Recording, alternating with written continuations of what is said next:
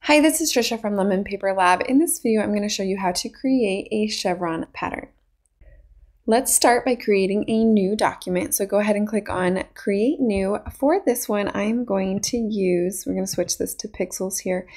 For this, I'm going to set it at 2400 pixels wide and 1200 pixels high. My width is going to be twice the height for this example here. I'm going to have resolution set to 300 pixels per inch. Background contents is going to be transparent. And then we'll go ahead and click on Create. To start off with, I'm going to give myself a guide. So we're going to go to View, New Guide. And then with the vertical selected here, I'm going to set it at 50%. So then we have it divided in two. And then using the Marquee Tool, I'm going to select M on my keyboard. It is the Marquee Tool here. I'm going to draw out a rectangle to start with. And then I'm just going to fill that with black. Noticing here, I'm going to set my foreground and background contents to default by clicking D on the keyboard. And then I'm just going to go ahead and fill that with the black from the foreground by hitting Option Delete or Alt Backspace for PC users, and then just deselecting here, Command or Control D. With this newly created square, I'm going to go ahead and convert that to a smart object by right-clicking and then select Convert to Smart Object. And then I'm going to go ahead and duplicate that layer, going right-click, Duplicate Layer, selecting OK, accessing the Move tool with V, and then we're just going to drag it to the side here. So we have two rectangles, and I'll show you what we're going to do with them here. So let's go ahead and get rid of this guide layout. So we'll go View, Clear Guides. With this first one selected, we'll just bring it to the top to be here at the top. And then I'm just going to double click on my smart object. So then it brings me here, and then I'm going to get rid of the guide here as well. So I can turn off my rectangle here, and now we are going to start our chevron pattern by creating a diagonal line across the rectangle here. So let's access our line tool under shapes. You can do that. The keyboard shortcut for shapes is U. And then my line tool is already selected, but if you ever want to toggle between them, you can hit Shift U and it will toggle between the different areas. So now that we have our line tool selected here, coming to the bottom left corner of my canvas here, I'm going to hit the Shift key and then just drawing out to get that 45-degree angle here, and then just extend it here.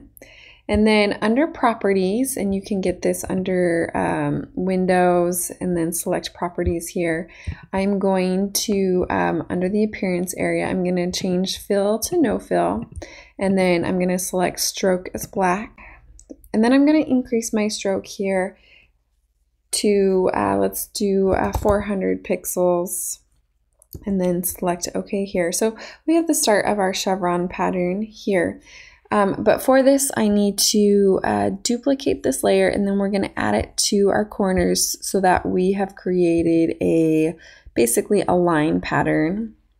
Back in the layers panel here, I'm going to go ahead and before that I do that, I'm going to convert this to a smart object as well. And then we'll go ahead and duplicate this layer, clicking on OK, and then I'm going to go up to Filter, Other, Offset.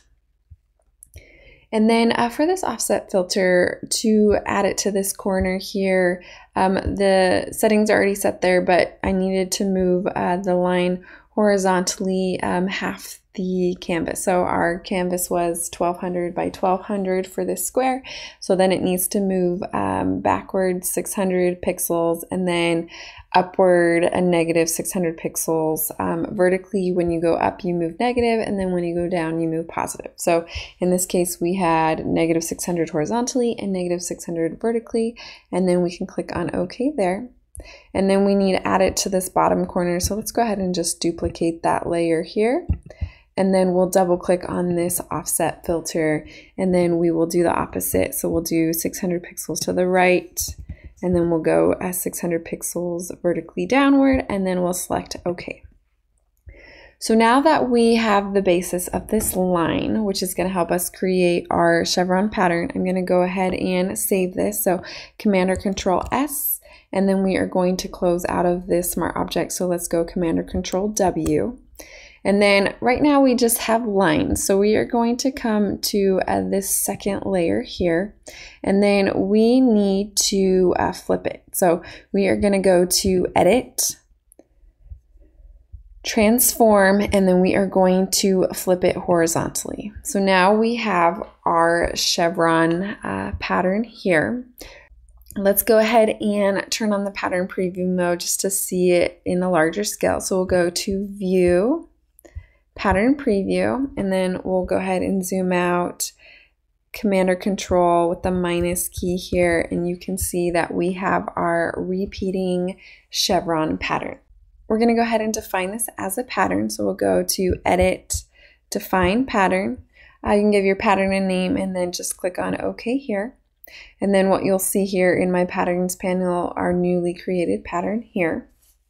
So now I want to just kind of explain why I chose to create my chevron pattern this way. So if we jump back into our Smart Object here, and then we are going to go back down to this diagonal line, and then we'll click into the Smart Object here as well. And then I'm going to click over to the Properties panel, and then I am going to just change the width of this line. So let's go ahead and try something smaller. Let's go ahead and do 200 pixels. And then we'll save this. So we'll go Command or Control S, and then we'll exit out, Command or Control W. And then we'll do the same thing for this, Command or Control S, Command or Control W to exit out of it.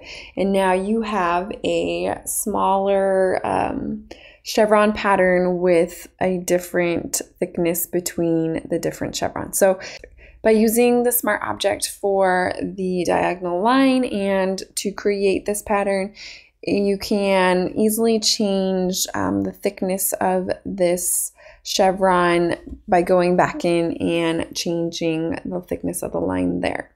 So let's go ahead and take this one step further. We'll pop back into our layers panel here. So let's double click back in, and then in this layer here, let's go ahead and duplicate this diagonal line. And then I'm going to rotate this. So let's go to, we'll click Command or Control T on the keyboard. It will bring up our controls here at the top. And then let's go ahead and rotate this. Let's go negative 45 degrees so we can get it up and down.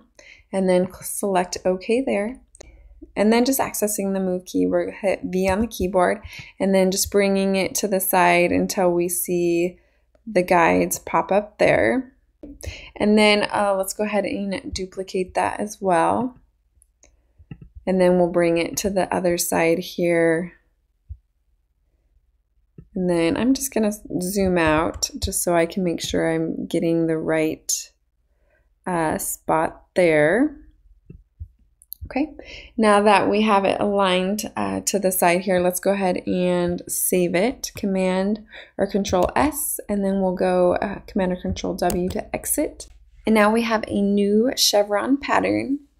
So let's go ahead and define this pattern as well. So we'll go Edit, Define Pattern, and then clicking on OK. And then let's go ahead and test these patterns in a new document. So let's go to File, New. This time I'm going to use the dimensions of digital scrapbook paper, 3600 pixels by 3600 pixels, resolution set to 300 pixels per inch. This time I'm going to use Artboards, and then we'll have our background content set to transparent, and then go ahead and click on Create. So in this artboard, we are going to add at first an adjustment, solid color adjustment layers. And then this is going to be our background. So we'll just set it to white for the moment. So FFF to access white. And then next we are going to use another adjustment layer, this time a pattern adjustment layer. And then we'll select our newly created chevron pattern here.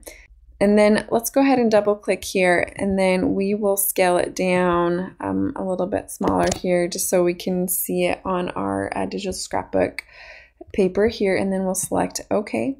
And then I'm going to add one more solid color adjustment layer and then just selecting OK, and then we are going to create a clipping mask. So you can do that by right-clicking and selecting Create Clipping Mask, or you can click between the layers and press Option or Alt click to create the clipping mask there. So now we can easily change the colors here. So if we select our background layer, accessing my swatch panels here, just select a color, and then I can do the same thing for the other line here. So we have our first pattern of our chevron, and so now we are going to test our second pattern. In this case, I'm going to create a new artboard. So to access the Artboard tool here, you'll come to the Move tool, right-click, and then you'll see the Artboard tool here. And then you'll see that it changed here. When you're using artboards, you can just click on the artboard that you want, and then you'll see these plus icons added to the canvas area, and you can just click on it to create a new artboard there. I'm going to go ahead and undo that, so we'll go Command or Control Z. In this case, I want a duplicate of the artboard I already have, so I'm going to go ahead and zoom out just a little bit. So let's go Command minus here. You want to make sure that the artboard is selected, and then you'll select Option for Mac users, Alt for PC, and then you'll just click and drag, and then you'll get a duplicate of that artboard there. So with our new artboard, we can select the pattern layer, and then we can select our other pattern here. And then we could change up the colors if we'd like, maybe make that white so they're kind of a coordinating colors here. So now we have our two papers here. And then to save this as digital scrapbook paper, we're going to go to File, Export, Export As. And then you will select both of these layers here, and you'll see your two digital scrapbook papers here. And then under File Settings, you can change the file format. In this case, we're going to leave it as JPEG. And then you can also change the quality. Typically for digital scrapbook paper, you do want a higher quality. So let's go ahead and select Excellent here. And then you can just see the image size is the 3600 pixels by 3600 pixels. And then select Embed Color Profile, and then click to Export.